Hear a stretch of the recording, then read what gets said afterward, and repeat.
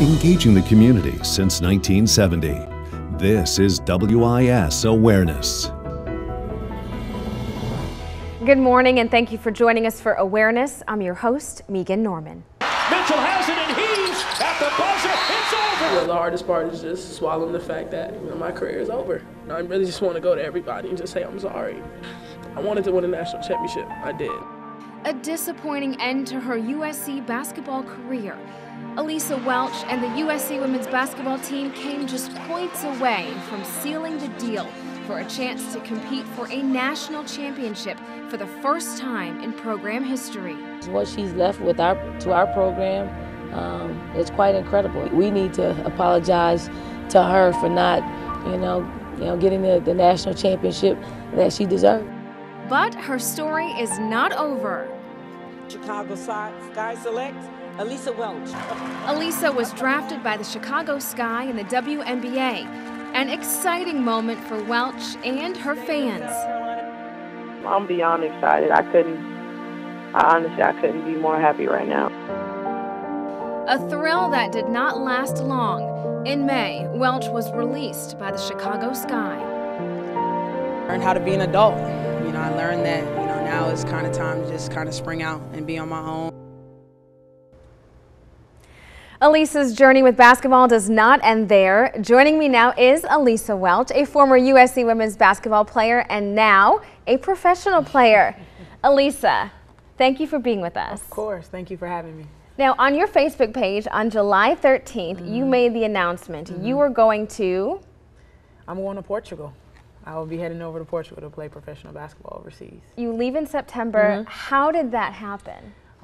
It was a process. It really was a process, going through the whole WNBA process, and then my agent called me a couple of days, before then, and he said, we got something kind of brewing for you, and I said, okay, what's going on? And they told me that the team in Portugal really wanted me. It was something that they had their sights set on, and we got down to the contract negotiations, and we finalized it, and it was like a big weight off my shoulders to finally know, okay, now I know where I'm going. Now I know what's going to happen for me. Right, a very exciting time. And with that post on your Facebook page, you said, work in silence and let your success do the talking. From USC to Portugal, and then you quoted Proverbs 3:5-6. Hashtag Lisa takes on Portugal. Yes, Lisa takes on Portugal. It's just a matter of not worrying about, everything else that's going on. Taking care of my end of the bargain and knowing that the rest is going to fall through, and that's just trusting the process. Right. Trusting the process, and like Proverbs says, leaning not on my own understanding. Right. Knowing that God is always going to get me through it, and He did, and so I couldn't be more grateful for that. Right, because we don't know why some things happen. So what did happen with Chicago Sky? Were you given a reason? Yeah, I got cut, obviously, and one of the biggest reasons was my size. And Coach Chapman didn't really want to throw me into being a small forward because it wasn't something I was used to yet. So she kept me in my comfort zone, playing at the power forward position. But, it's different. I could get away with it on the college level.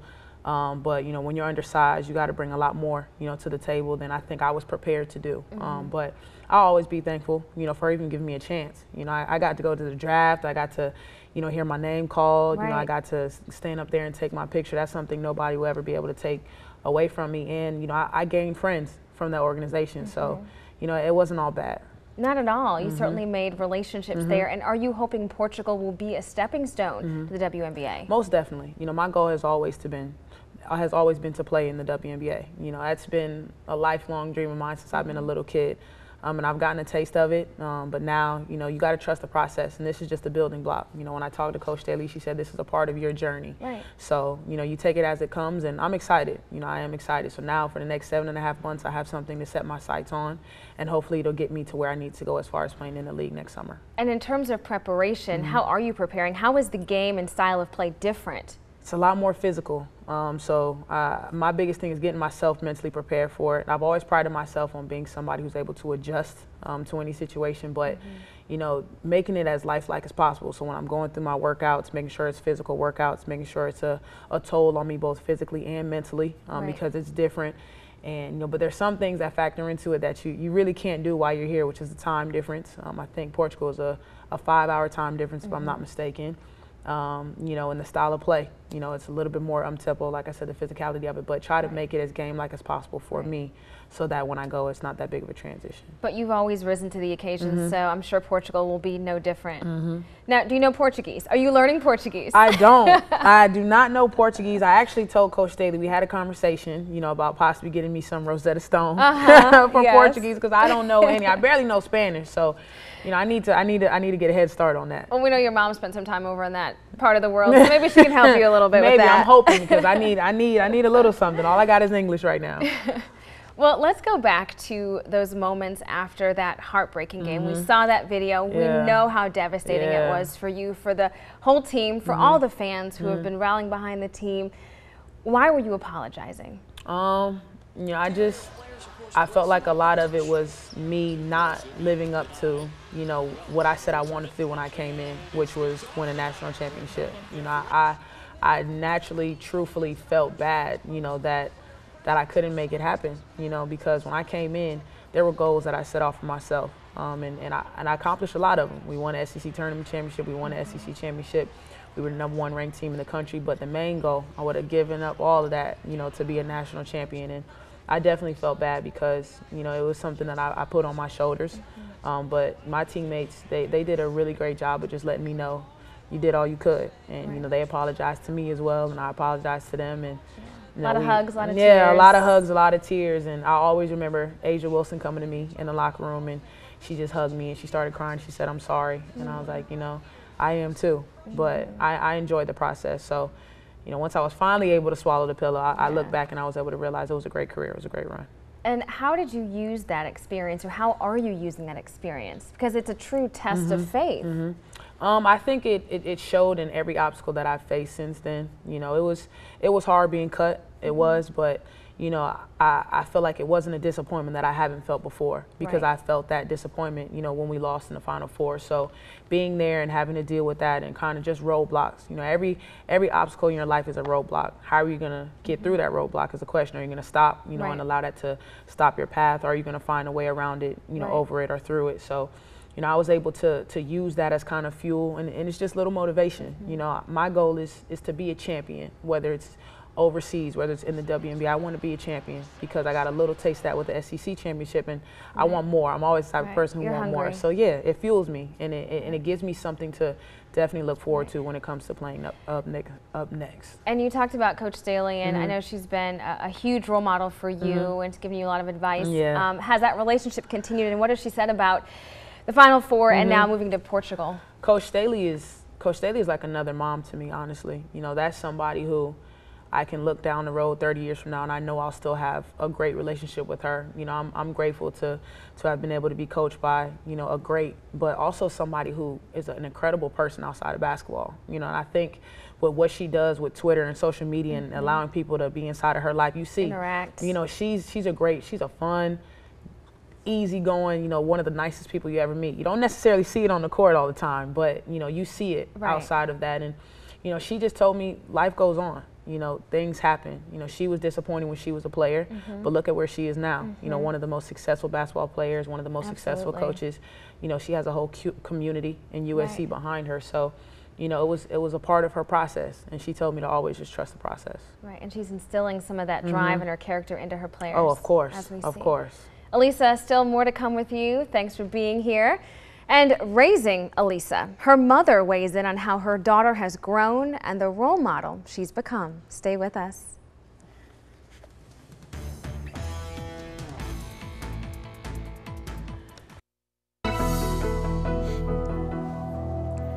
Welcome back to Awareness. Fans can be a driving force for any sport. The energy and motivation they provide can be infectious, and we've certainly seen that firsthand with Gamecock fans. I'm joined now by Aleisa's #1 fan, her mom, Sharell. Thanks for being with us this morning. Thank you for having us. Now I have to ask, how many games did you go to? Or maybe I should say, how many did you miss? Because I know it wasn't many. In the course of 4 years, I missed 3 home games.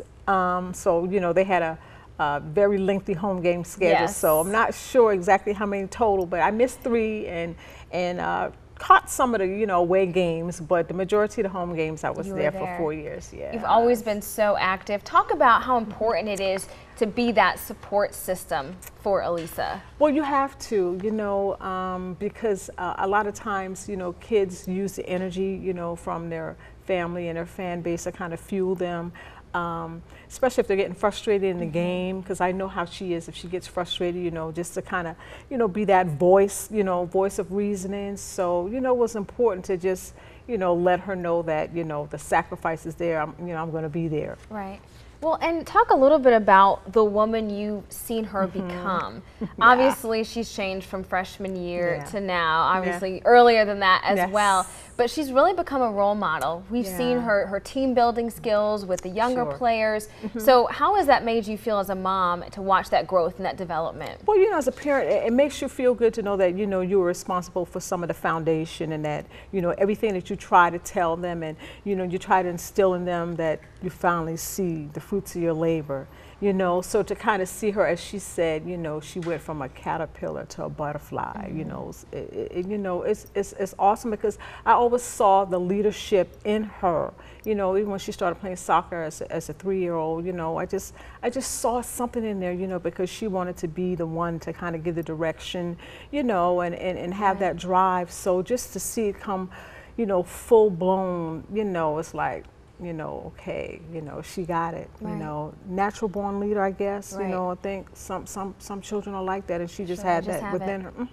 She had it within her. Well, so soccer initially. How old was she when she was playing soccer? She was 3.5. We were in Spain, and she was 3.5. We had just gotten there, and they allowed me to put her in the 3-year-old soccer, and that's where the athleticism started to surface with her playing soccer, and she did great. Now, how have you and her father really helped to mold her and help her through this caterpillar to butterfly transformation? Well, you know, we just tried to keep her kind of grounded, you know, because he lives, you know, out of state, but he was always a phone call away, you know, and her being like daddy's girl, if you will. You know, him also being that voice of reason for her, but just giving her the reassurance, you know, especially if she felt that she didn't play well. Right. Or, you know, if she, you know, just kind of started doubting herself, you know, him kind of being the balance on one side of it, and me being the balance on the other side of it, but just, you know, helping her to approach womanhood and basketball, you know, with grace, you know, and not being afraid at the challenges that, you know, kind of come along with that. So just kind of being the balance that she needed. Yeah, well, life. Certainly needed that, because she was also a student, if we forget. Absolutely, absolutely. Yeah, and it's a lot. You know, a lot of times, you know, kids don't understand that the academics, you know, part of it is a big, you know, it's a big thing, you know, you and you have to have that. That's the foundation, but you have to have time management. Right. You know, and if you don't have time management with being an athlete, then you know, you won't succeed. And so, you know, that was kind of the voice of reason that we provided for her, especially in her freshman year, because time management is so difficult, because it's all new for you, all new for you. So that was a big, you know, that was a big thing for us. You know, that was kind of the most important thing for us, to make sure that she had the time management and understood, you know, you got to make, you know, have to have the balance. This is what you wanted. Right. You well, know? and how do you balance your emotions? Because I know you were very involved in the games, and she would be too, both very emotional. So how did you strike that balance? You know, it's hard, because as a parent, when your child hurts, you hurt. You know, when your child is, you know, happy, you know, you're happy. But you know, they kind of gravitate to what they see from you, you know. So a lot of times, you know, with some emotions that I wanted to express, you know, a little bit more, but I had to kind of keep it together for her. I had to hold back, especially with the Final Four. I had to hold back, you know, for her, because I had to be that pillar of support for her behind the scene when there were no teammates around, when there were no coaches, no cameras. I was that pillar of support. I was that ear for her to just kind of listen to and for her to vent. What did you say to her? What was your advice? You know, I would always tell her, Megan, you know what? You will always be my superstar, my MVP, my player of the year, my player of the nation. You know, what you did or did not do does not define who you are. You know, you have a love for the game. You have a heart for the game. You know, you just never give up. You know, just trying to encourage her, because when I thought she did well, she thought she did horrible. Of course. You know, yeah, she's her toughest critic. She is her toughest critic, but you know, at the same time, you know, you have to keep it real, and I kept it real with her, you know, when needed, you know, to be, you know, kept real. So Well, we're looking forward to having the two of you reunited right here coming up after the break. Stay with us.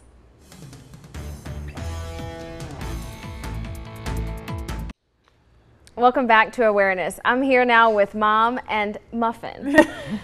Tell me how that nickname came about, because I know you yell it from the stands. I do, but you know, she was an 8-pound, 4-ounce, 22.5-inch long baby, and I tell you what, I looked at her when she was born, and I'm like, oh, look at that little chocolate chip muffin, and I'm telling you, since 1993, that's all it's stuck with. Oh, yes. And so you showed up to a game with a muffin on your shirt? I did, because I had some shirts made for our family, because we had a group of family members that came and they had the muffin on it with the queen's crown on it. Muffin, the queen of the court. Absolutely. I love it. Well, let's talk a little bit about the decision to go to USC, because you started at a time when women's basketball was not popular there. The fan base was not like it is now. So, Mom, starting with you, what promises did Coach Staley make to you as a parent? Well, you know, Coach Staley, when she came for the home visit, you know, she told me she was going to get a good education. That was the most important thing, you know, she's going to get a good education, that they would make lifelong relationships. You know, it was just not about basketball, it was about the relationships after basketball, you know, it's over, and that, you know, to trust that, you know, they were going to take care of our daughter, you know, that, you know, they were going to win an SEC championship, you know, just be a better basketball player, but just be a better individual, you know. And that's come true. It's come true. Did she tell you it may take some time? She said it's going to take time. It's not a, you know, a process that happens overnight, but trust the process. Right. And you did trust the process. Yeah, I did. So I know it's hard, but sum up your 4 years, your experience at USC. I would say, if I could describe it in one word, it would be unforgettable. Just, you know, like my mom said, the relationships I built, you know, becoming a better person. You know, Coach Staley, one saying I think that'll stay in my mind for the rest of my life is her favorite saying, and that's a disciplined person can do anything. And she sat and she talked to me and my mom, and she said that at our home visit.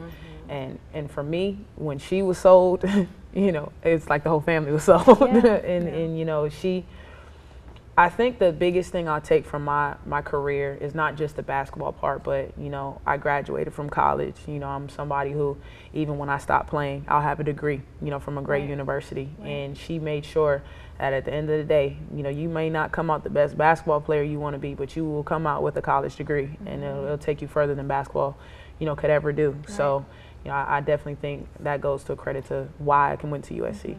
And talk about this new season coming up for the current roster. Talk about your hopes, ambitions, your dreams for them, and some of your advice. I'm excited for them. You know, I'm so excited for them because, you know, this community, I think, has rallied behind, you know, USC, and I still see it every day. You know, when I'm in Columbia, you know, people will come up to me and say, oh, you know, you got a great run, and you know, I'm a fan of you guys, and you know, I look at just the support. You know, I look at not even just the team, the support, and I think people underestimate what your support system can do for your team. There were games where we were probably not playing our best, but our fans were behind us, and it made us play even better. So I'm excited for the season. You know, I think it's a great team. You know, I think the team chemistry is still there, and I still have a relationship with everybody on the team. You know, I talk to them. You know, most of them on a daily basis. So, you know, you're not going to lose those. Yeah, of course not. You know, if you need to call me, you know, I'm here. You know, I worked out with them. You know, when I was up here helping out with camp over the summer. You know, these are my friends. You know, these are people who I truly love and I care about. So, you know, I told them, I said, don't be surprised if you look up one game and you see me in the stadium. You might see me behind the bench. You know, you never know. So. I'm excited. Maybe I think come back as a coach. Yeah, you know, I told, you know, I'm gonna let Coach Staley know. You know, she's still a relatively young coach, so you know, give it about 20 years. You know, I might try to come back and take her job. You know, you never know. You're ready. You never know. So, yeah, I love this. I love the program, though. Absolutely love them. Well, 2 quick questions for you before we end our show. You've been busy this summer. You're going to be going around the state over the next few weeks. Tell us a little bit about that. You know, this summer has been eventful for me. It's given me an opportunity to kind of branch out and do some other things. One big thing I'm working with is Coach Staley's Inner Soul Foundation. And what I'm going to be doing within the next couple of weeks is going to DMVs all around the state, you know, whether it's Greenville, the lower state will be in Charleston and Columbia. You know, they're doing the collaboration with Nikki Haley's foundation as far as trying to provide school supplies, but also shoes you know, to kids who need them. So, you know, I'll be going, signing Sign autographs, yeah, you know, taking pictures, you know, just showing my face, you know, because a lot of these people are fans. Also, you know, coming up, I'm going to be doing some camps of my own, you know, just to kind of try to give back. But, you know, the biggest thing I'll be doing is spending my time with my family that I can, because, you know, I'm down to about 6 weeks, you know, before I get ready to leave. So before my mom has a nervous breakdown, I got to spend some time with so I know her. you were stationed in Spain for a period of time. Do you plan to go back, and how do you plan on keeping in touch and going to those games? I know, you know, live stream on Wi-Fi and texting, but definitely vacation is going to be in Portugal next year. My son and I have already talked about it. She's going to come eat up all my food. Yeah, not a bad place to be. Going to support her, you know, as long as God gives me strength, I'm going to be there to support her, and we're excited. And Aleighsa, finally, a big question. What do you think your legacy is at USC? I've hoped, and I've always hoped, that I would leave a legacy of leadership and honestly of character. You know, I look at a lot of people idolize me and look up to me, not because of what I did on the court, but because of how I carried myself. And, you know, because of the energy I brought, and, you know, the leadership I brought. And, you know, I always will look back and look at two people, Morrison and Sheila Krager, who endowed my name, you know, with a scholarship at the university. And I'll say, you know, those are people who saw the character in me that, you know, sometimes I didn't even see in myself. And so I look back at that and I'll say, if nobody else, you know, I know there were at least two people, mom, and of course my mom, you know, who saw the qualities that I wanted to bring, because I wanted to be known as more than just a basketball player. And I think now, when I come back 10 years from now, you know, people will remember more about me than just basketball. And that's the legacy I wanted to leave, because it's been fun. It's been fun being Coach Staley's first in-state recruit. You know, it's been fun winning our first, you know, SEC championship. It's been fun going to our first Final Four. But, you know, it goes deeper than that. You know, teams change every single year, but I wanted my legacy to remain constant, you know, 10, 15 years from now. And I think I'm in a good position for that, and, you know, I'm very thankful for that. Aleighsa, we are very proud of you, and we wish you all the best moving Thank you. forward. Thank you. It's been a pleasure and an honor to have both of you here with us. Thank you. Thank you for having us. Appreciate it. Stay with us. We'll be right back with a final thought. Life is full of deserving moments and disappointments. Life can be a cruel teacher, but its tough love at times can push us toward our potential if we let it. We cannot be bound by our faults or our failures, because those are just part of the process. But having courageous inner strength through all obstacles, with patience, discipline, faith, and an optimistic attitude, I believe that can propel us into our dreams. Until next time, I'm Megan Norman. This is Awareness.